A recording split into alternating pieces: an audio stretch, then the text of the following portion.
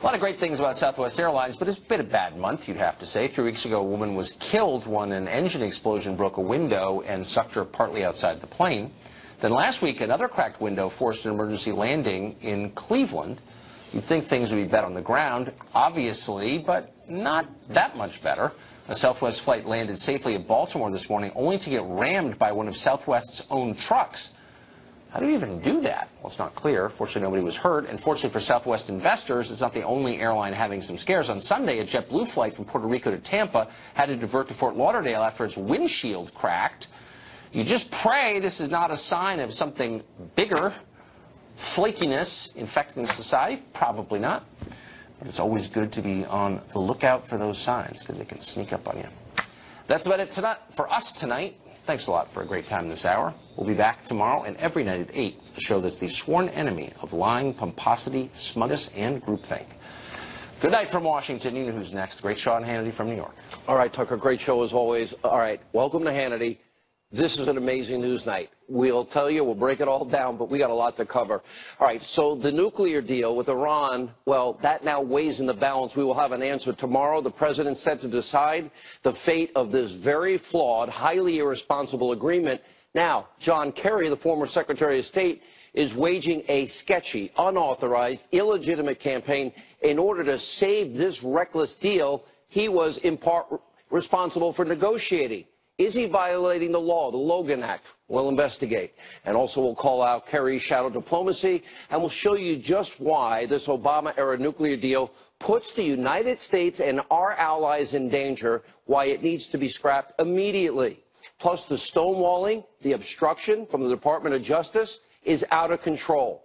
Jeff Sessions, Rod Rosenstein, other DOJ officials are now actively hindering ongoing congressional investigations. They need to be held responsible. Nobody is above the law. And what are they hiding? And why are they obstructing Congress? We have a full report. And it's safe to say the deep state did not have a good weekend after a federal judge issued what is a stunning rebuke of Mueller's witch hunt and a mitigated judicial beatdown. Another judge after that flatly rejecting a crucial request from Mueller's team. Now, this has been a horrible week for Mueller's witch hunt. 2 massive beatdowns for the Office of Special Counsel. We'll show you all of that and the highlights from the judge. And breaking on Friday, FBI lovebird Lisa Page, along with Comey ally James Baker, they resigned from the FBI.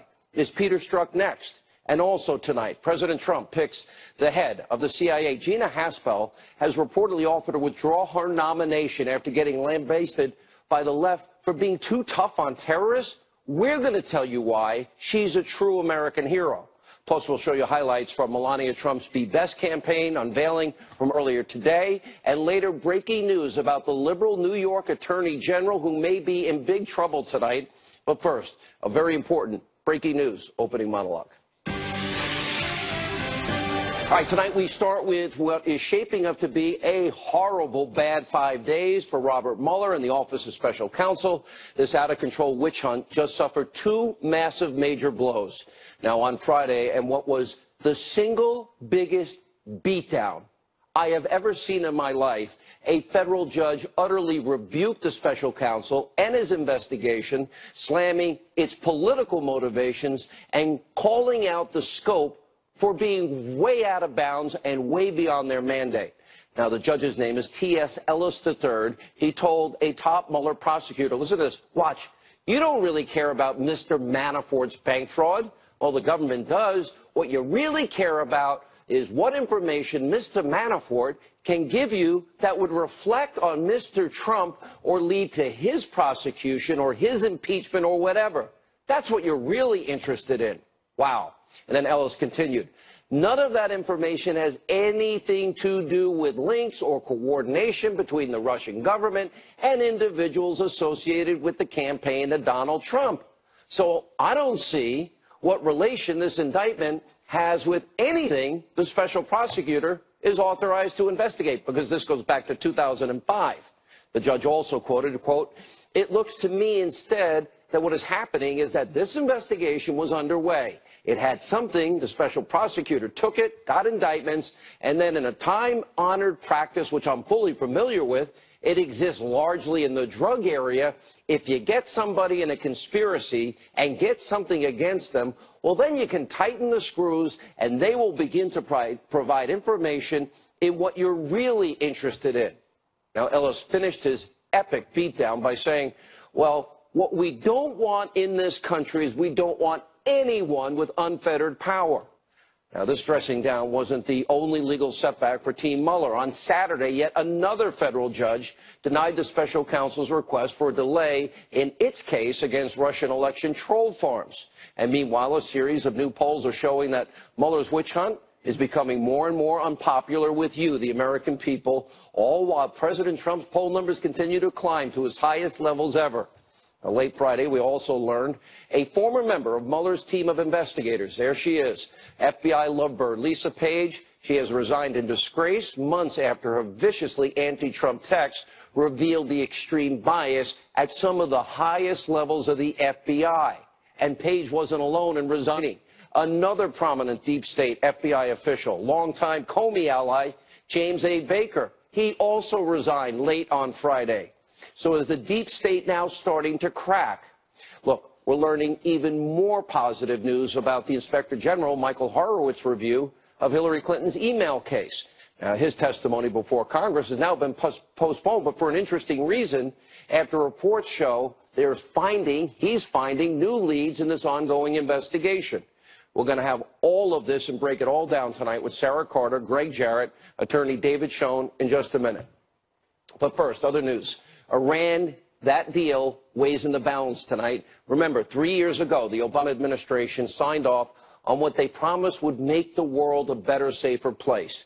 In reality, the Iranian nuclear deal sent boatloads of cash, $150 billion worth, to a regime actively plotting to destroy the United States and our best ally, Israel, all while funding terrorism and proxy wars all around the world. Death to America, death to Israel. Now, all told, we sent $1.7 billion in your cash to Iran, then unfroze about $150 billion in assets and loosened a series of sanctions. What did America get in return? Oh, a promise from the Muellers chanting death to America that the rogue Islamic theocracy would temporarily halt its nuclear weapons program.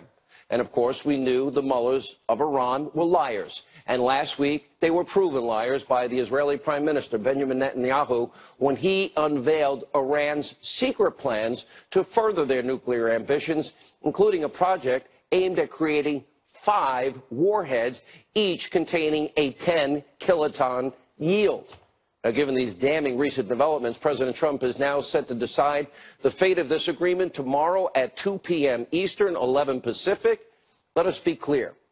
The mullahs of Iran are not good people. They've killed Americans in Iraq. They fought proxy wars. They want death to Israel and death to America. You cannot trust people like this. This agreement does not sufficiently check their nuclear weapons programs. But none of that seems to matter to former Secretary of State John Kerry, because this deal was the shining jewel of his time in the Obama State Department. And he is reportedly pulling out all the stops to save this horrific deal, which puts the world in danger, including meeting with Iran's foreign minister, really, and other foreign officials from Germany and France and the EU who are involved in the agreement. This kind of shadow diplomacy, it undermines the United States on the world stage. It undermines our commander-in-chief, and it needs to stop. Now, the president tweeted this, quote, "The U.S. does not need John Kerry's possibly illegal shadow diplomacy on the very badly negotiated Iran deal. He was the one that created this mess in the first place." Kerry's spokesman responded in part, quote, "Secretary Kerry stays in touch with his former counterparts around the world, just like every previous Secretary of State." Of course, but this reveals yet what? Another standard in our two-tier justice system. Let me remind you, remember the former acting Attorney General, Sally Yates. She told Congress that General Michael Flynn was being investigated in part over Logan Act violations after he spoke with a Russian ambassador, his soon-to-be counterpart, during President Trump's transition. I repeat, during the transition. Flynn was preparing to take over as National Security Advisor. But there's no Logan Act violation for John Kerry? Okay, where are the agents in the FBI and the DOJ breaking down John Kerry's door? Another blatant example of a two-tier justice system, sadly, in this country today. Now, we will have full analysis of this incredibly flawed Iran deal and John Kerry's unauthorized actions. We'll ask the question tonight, did John Kerry violate the law? All right, but first, the obstruction and stonewalling from our Department of Justice has now reached a fever pitch. Thousands upon thousands of documents that have been requested and subpoenaed by the House Judiciary Committee, by the House Oversight Committee, by the House Intel Committee are still being slow-walked and withheld or massively redacted in what is a clear effort to impair the constitutional right and duty of Congress to check the DOJ and the executive branch. Now, the Intel Committee Chairman, Devin Nunes, who will join us in a second, is now actively encouraging fellow lawmakers to hold the Attorney General, Jeff Sessions, in contempt of Congress. Earlier today, Sessions responded. Let's take a look. The Department of Justice has written him a letter and responded as appropriate to him. The request he made is one that the intelligence communities and Department of Justice feels is not grantable. We've explained that we'd be willing to talk to him about it before, the details of which I couldn't discuss. Mr. Attorney General, I say this with all respect. Where is your urgency? You need to do your job. This has gone on way too long. These are legitimate, important requests. You are not impervious, nor the DOJ impervious, to the rule of law and our federal system of co-equal branches of power and checks and balances. This is within their congressional authority, constitutional authority. And the DOJ is clearly stonewalling to prevent further embarrassment given their pathetic track record in Hillary Clinton's email case, the rampant potential, we know, FISA abuses, the ongoing witch hunt into Trump-Russia collusion, which never happened. Now, if the Attorney General does not take significant measures to find urgency and speed up the delivery of these requested for months and even years of unredacted documents, then it is time for Sessions, Rosenstein, and anyone else who is obstructing Congress's investigation to be held in contempt and face the serious legal consequences associated with it. In other words, Mr. Attorney General, Mr. Deputy Attorney General, it's time to decide. Are you part of the swamp? Are you part of the deep state? Or are you going to fix our justice system and let Congress do their job? This country has a constitution. Again, separation of powers, co-equal branches of government. Congress has a constitutional role in oversight. Stop obstructing and slow-walking them. Now let's turn to what might be the most insane display of left-wing lunacy in a very long time. Now, President Trump has picked Gina Haspel to lead the CIA. Now, over the weekend, she actually offered to withdraw her name from consideration. A bad idea. She has faced a firestorm of criticism, only from Democrats and the mainstream media because they're corrupt. But get this, she's being criticized for being too tough on terrorists.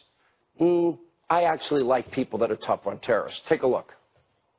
In 2002, she ran a secret CIA prison for suspected terrorists in Thailand that used harsh interrogation tactics, including waterboarding, sleep deprivation, even squeezing detainees into coffins. You have questions from the left and the right on her role in the enhanced interrogation techniques, her role in potentially destroying the videotapes of the torture, and she's going to have a tough hearing on Wednesday. At this moment, Donald Trump is effectively asking the U.S. Senate to promote torture because Trump is asking the Senate to promote a U.S. official involved in torture to run the CIA, nominating Gina Haspel, Mike Pompeo's deputy, for the job. Excuse me, harsh? Do you know what, Gitmo? You, the taxpayers, paid for a soccer field for those involved in engaging and killing Americans. And we took care of every dietary concern. And we treated, there were only 3 people that were waterboarded. And President Trump rightly is not backing down to this ridiculous criticism. He reportedly has pushed Haspel to stay the course. I say the same thing tonight. Haspel's confirmation hearing will take place this week, and rightfully so. I met Gina Haspel once. She is a patriot. She loves her country. She has worked hard to protect the American people. She more than deserves this job, and I'll take it a step further. We should all thank God for the people like Gina Haspel and the important work they did after 9/11 to keep this country safe and save American lives. Only 3 people ever waterboarded. One of them, Khalid Sheikh Mohammed, another former high-ranking CIA official, remember Jose Rodriguez, on this very show said, no waterboarding, we wouldn't have found Osama bin Laden's courier, and we wouldn't have gotten bin Laden. Thank you, Gina Haspel, for being a hero. And finally tonight, some more good news from the Trump administration, this time from the First Lady. Amazing day today. Earlier, Melania Trump unveiled her brand new initiative. It's called Be Best. Now, the program focuses on America's children, the hard issues that they face on a daily basis. Now, the 3 pillars of the plan include physical, mental well-being, social media use, and ramifications for opioid abuse. Here's what the First Lady had to say earlier today. I feel strongly that as adults, we can and should be best at educating our children about the importance of a healthy and balanced life. So today, I'm very excited to announce Be Best, an awareness campaign dedicated to the most valuable and fragile among us, our children. It's amazing. Melania Trump, she speaks 5 languages. English is her 5th language. An amazing initiative, and she deserves a lot of credit. Now, we'll bring you updates of the program over the next several months because right here on Hannity, we actually show the full picture of the Trump administration, like all the success that the media will never tell you about. All right, we have a lot of ground to cover tonight. Joining us first, we begin with Devin Nunes. He is the chairman of the House Intelligence Committee. He's a California congressman.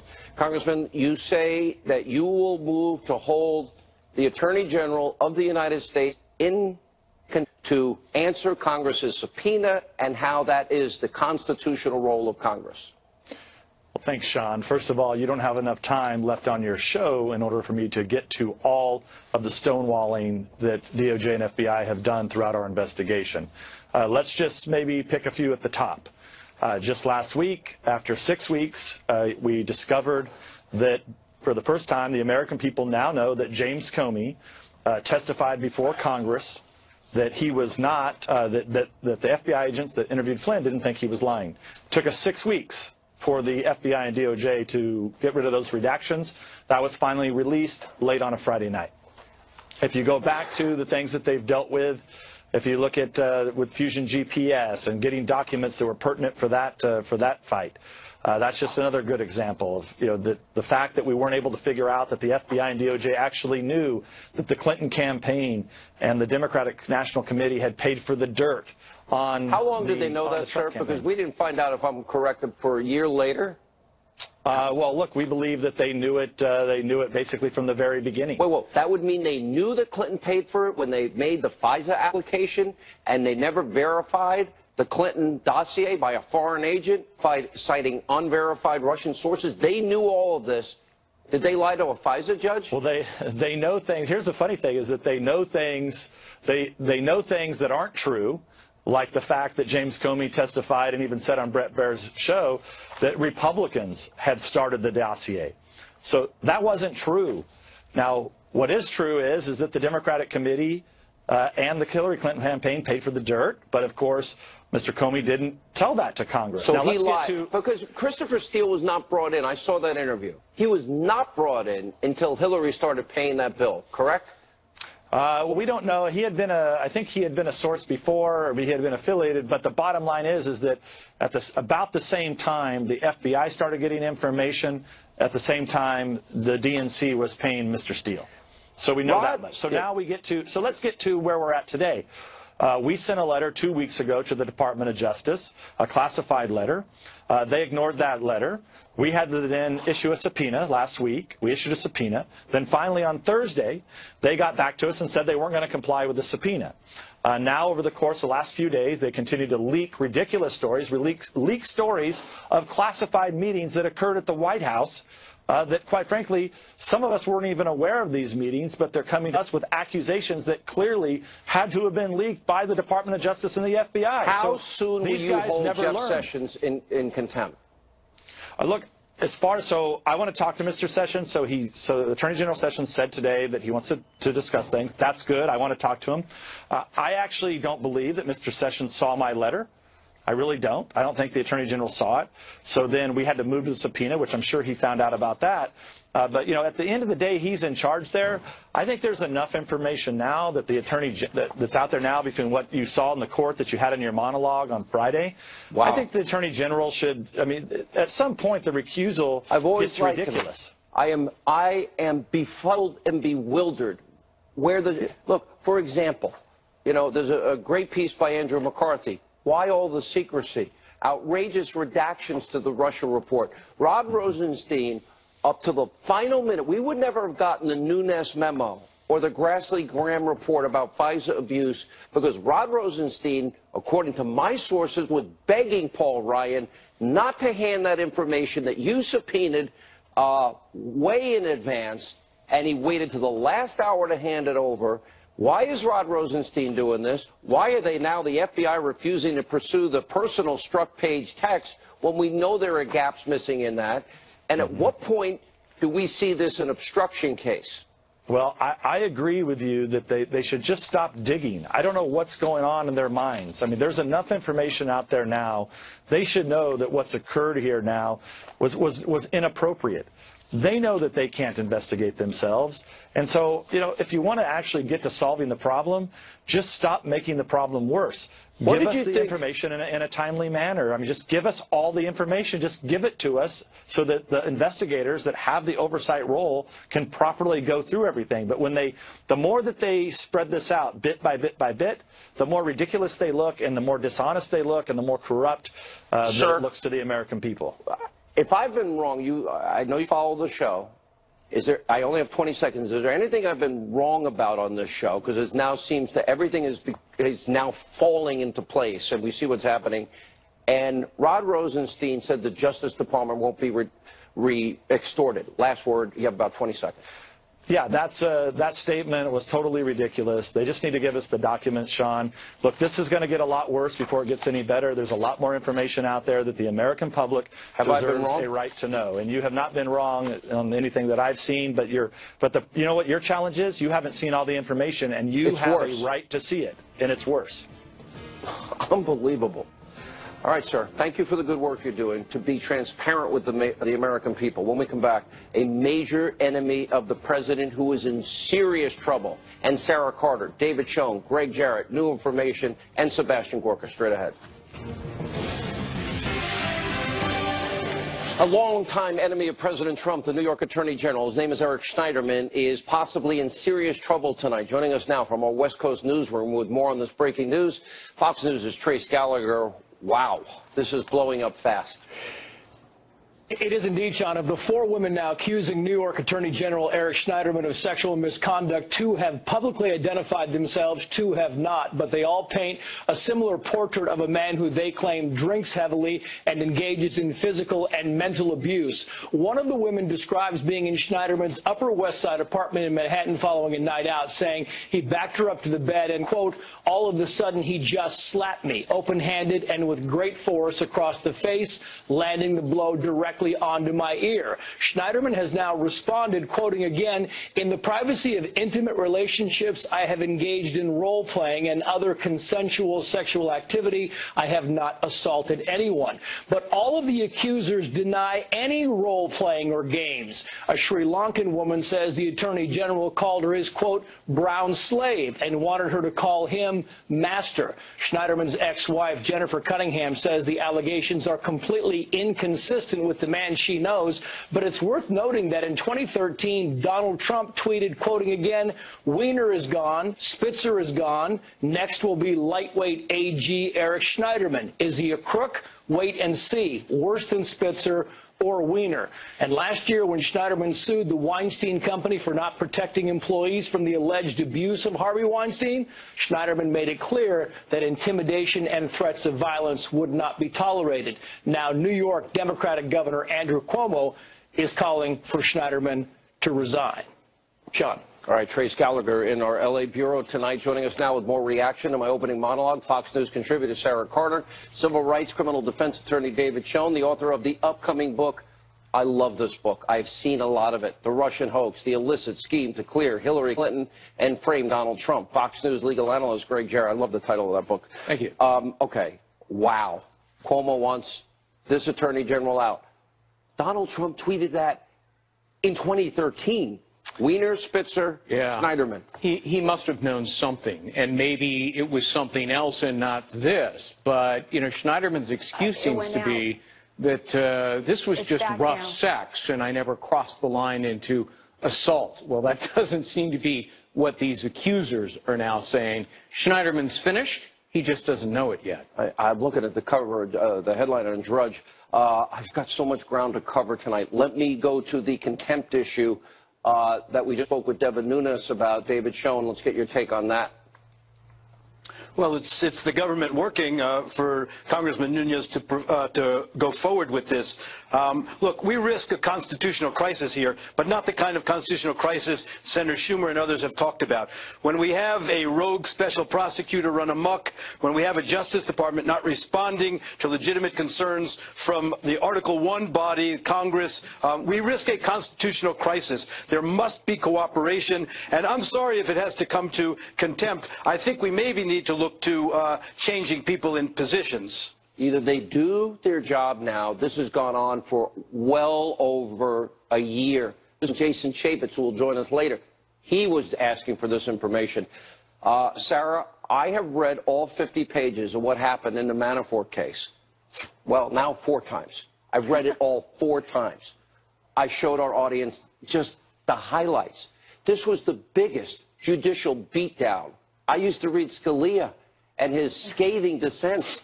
This is a far bigger beatdown to Robert Mueller or Andrew Weissman, who we warned people about, was the lead attorney in the courtroom that day, though not arguing for the special counsel. It's huge, and I think he taught everyone a lesson in what happens here in the expanse of powers. And Judge Ellis is basically saying, you don't have full authority here. You cannot expand your powers to this extent. He also reprimanded Rosenstein and the others for giving them a 75% redacted memo. I mean, he couldn't even see what the expanse of powers were for Special Counsel Mueller. He said, I want this memo unredacted. I want it here in my office. I want it in my hands. I can't understand. And what was even more interesting, Sean, was how they refused to answer the judge's questions. Every time he would ask them, you know, he would say, this has nothing to do with Russia and collusion. Answer my question. Answer my questions. And they refused to answer the judge's questions. I think Mueller is in a world of hurt right now. I think he's in a world of hurt in other parts of this case, and I think he knows it. And I think that right now what we're going to see is an unraveling of this that is going to be potentially change the whole course of this investigation. You've read a lot of cases throughout your career. Sure. You've been involved in a lot of cases in your career. I've read a lot of court transcripts. I've never seen anything like this. It was a withering examination of Mueller and his team, and it was gratifying to actually see the judge pierce the veil of the sham that Mueller has perpetrated, because Mueller's only authority is to investigate Trump-Russian collusion and any evidence arising therefrom. Well, the charges against Manafort didn't arise therefrom. To put the screws to them. Right. So basically, they only charged them as... Right. This is 2005. To get him to sing. And he used the word sing. Get him to sing. Right. But be careful, he may compose. What does compose mean? He'll say anything to get out of trouble. It's suborning perjury, and prosecutors do it all the time. They get witnesses to lie because they threaten those witnesses. Mueller went into the archives of the DOJ and dug up an decade-old case. Because they want to put the screws to Manafort. That is to go after Trump. This was disposed of. They weren't investigating this anymore. This was 2005. And the judge is essentially saying to Mueller, where's your authority? You don't have any authority. And David, the judge kept saying, there's no mandate here. This is not part of the mandate. And the dates mean something. They literally raided this guy's home in the early morning, and then they got permission from Rosenstein. It was the 26th of July on the raid. It was August 6th when Rosenstein expands the mandate. Sorry, wrong order. That's not how it works. You have identified a huge development in this case. This is a judge universally respected, brilliant academic credentials, who had his eye on the ball. He's not a political actor. He's a judge doing what a judge does. He held their feet to the fire. He pointed out the exact regulation at issue here, section 600.4, what the authority is of the special counsel and what it is not, and they had no answer for him. Last word, this, Sarah. by the way, And I got a quick question. Last word, Sarah. I don't mean to rush everybody. Absolutely. I'm sorry. You know, David has a wonderful point there. I think we're going to see a lot more developments in the upcoming future. And remember, once again, I stress, Horowitz's report's going to be coming out, and he's found more and more evidence. Well, we know it's been delayed, but I guarantee you it's going to be out within the next 3 weeks. Did John Kerry violate the Logan Act? Absolutely. David, did he violate the Logan Act? Absolutely. Yes. No question about it. Okay. It's the definition of every factor. Look at what they said about Michael Flynn. This is so far worse. That's right. Let's see when that investigation begins. All right, we have a lot more breaking news tonight. Jason Chaffetz knows a thing or two about being delayed and redactions and not handing over documents. He and Dan Bongino are next. Busy news night. Stay with us. All right, joining us now, Fox News contributor Jason Chaffetz and NRA TV contributor, former Secret Service agent Dan Bongino. You just saw Devin Nunes, Congressman. How far back were you subpoenaing these documents? I believe it was September of 2016. It's been that long. There have been a series of letters and requests, but actual subpoenas. But the Department of Justice doesn't care. If they issue a subpoena, you better comply or they're going to go take you to court. But if Congress issues one, they're just like, yeah, whatever. Fortunately, Nunes has got some guts and some political capital that he's willing to spend with his own political leadership. He's got people like Gowdy, Radcliffe, Meadows, Jordan, DeSantis behind him to help support him. But other than that, that's the front line, and Devin's leading the march. But they're not handing it over. They're not cooperating. They're obstructing. They're putting in, national security concerns that are non-existent, like James Comey's embarrassment last week. You know what? They didn't want that exposed. So I'm looking at this, Dan Bongino, and I'm saying, you know what? The American people have a right to know. Congress has constitutional authority. I'll quote the judge in the Manafort case. Nobody wants any one branch of government to have unfettered power. You know, people like Devin Nunes are doing their job, but they're not letting them do their job. What is the Attorney General doing? And if he won't do his job, he needs to go. You know, Sean, sadly, there are elements within the DOJ that are running right now their own personal star chamber.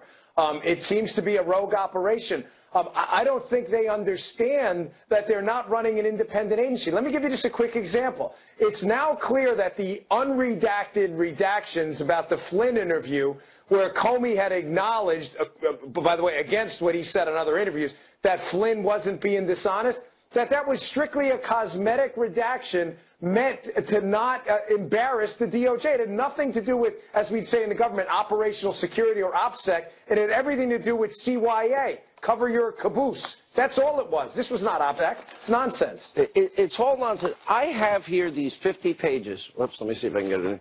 This is the 50 pages. I've read it 4 times. Congressman Nunes, this is the biggest freaking judicial beatdown. If I'm Robert Mueller, I am humiliated over what this judge rightly analyzed here. They're putting the screws to Manafort. They went back to 2005 to do it. It has nothing to do with Russia but the Ukraine, and they're doing it to make Manafort sing or compose, which means suborn perjury and make up a story to get out of trouble. What's happened to the country, Congressman?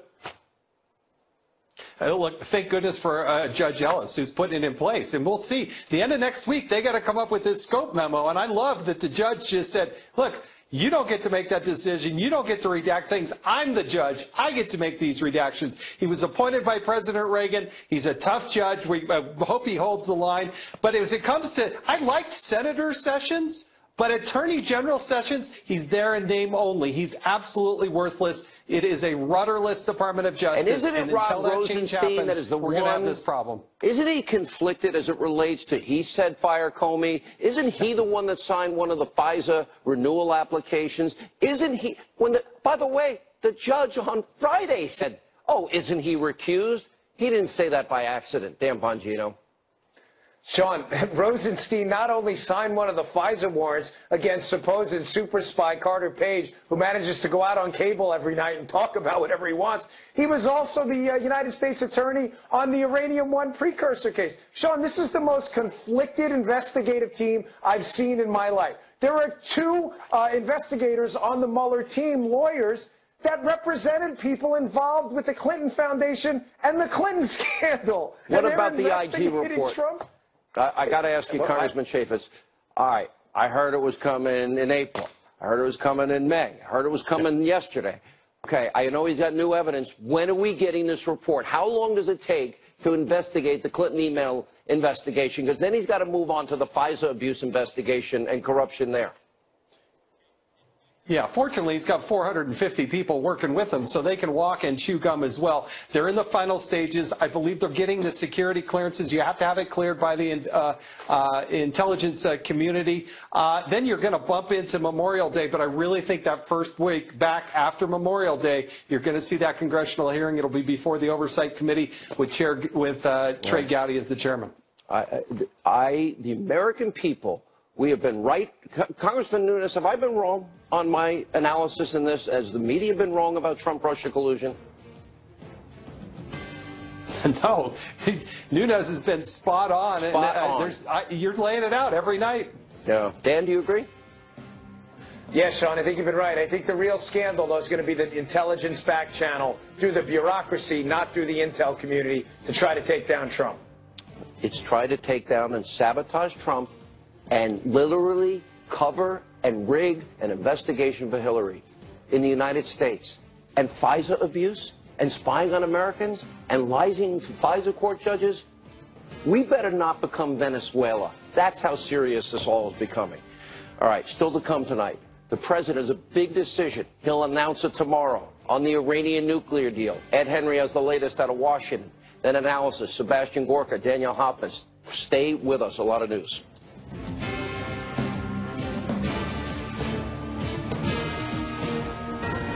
This is a Fox News alert. Longtime Donald Trump nemesis, the New York Attorney General Eric Schneiderman, has just resigned from office over multiple allegations of serious sexual abuse. We'll have more on this in a moment, but first, with more on the president's upcoming decision. Big day tomorrow, 2 p.m. Eastern, 11 Pacific. Ed Henry, the Iranian deal is up. If I had to bet, I'd say it's over. That's right, Sean. At least that's the way the president appears to be leaning. Remember, as a candidate, he called this deal a disaster, negotiated by then-President Barack Obama, and vowed that if he was elected, he would rip up the Iran nuclear deal. What some people are speculating about tonight is the possibility that maybe the president throws a bone to our European allies by having either a caveat that says they have, say, a 30-day window to try to negotiate a tougher deal, or at least something that exempts European allies like France and Germany from some of the tough new sanctions it looks like the president is about to institute on Iran. All of this, of course, coming just days after the Israeli Prime Minister Benjamin Netanyahu had put out some new intelligence about Iran's nuclear ambitions. And by the way, there are new reports out of Israel today suggesting Iran is planning to further destabilize the Mideast by planning to attack Israel as retaliation for their strikes on Syria in April, which killed 7 Iranian military advisors. That may help explain why the Iranian president, you could see him there, was so aggressive this week in trying to save the nuclear deal. He wants the status quo in place. Today, the British Foreign Secretary Boris Johnson was in Washington following on trips from French and German leaders who, as you know, were at the White House recently. He met with Vice President Mike Pence as well as the National Security Advisor John Bolton, trying to lobby with the idea of what I mentioned, maybe a window here, a caveat, so the European allies can try to negotiate a tougher deal that could keep the president in. But Rudy Giuliani took some time out this weekend from serving as the president's lead attorney on the Russia probe to attend a conference here in Washington on the Iranian issue. And he suggested the president is about to take a hard line. We've got a president who's tough, a president who doesn't listen to the people who are naysayers, and a president that is as committed to regime change as we are. Meanwhile, Republicans on the Hill are signaling tonight they may have the votes to get confirmation for Gina Haspel as the next CIA director. She still has to get through a confirmation hearing as early as Wednesday.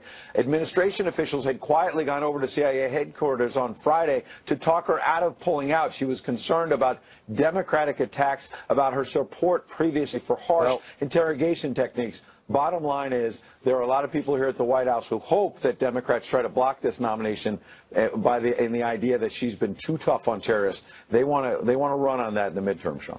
All right, Ed Henry at the White House tonight, and joining us now, Fox News national security strategist Sebastian Gorka, retired CIA senior intelligence officer, Sonoran Policy Group, Vice President Daniel Hoffman.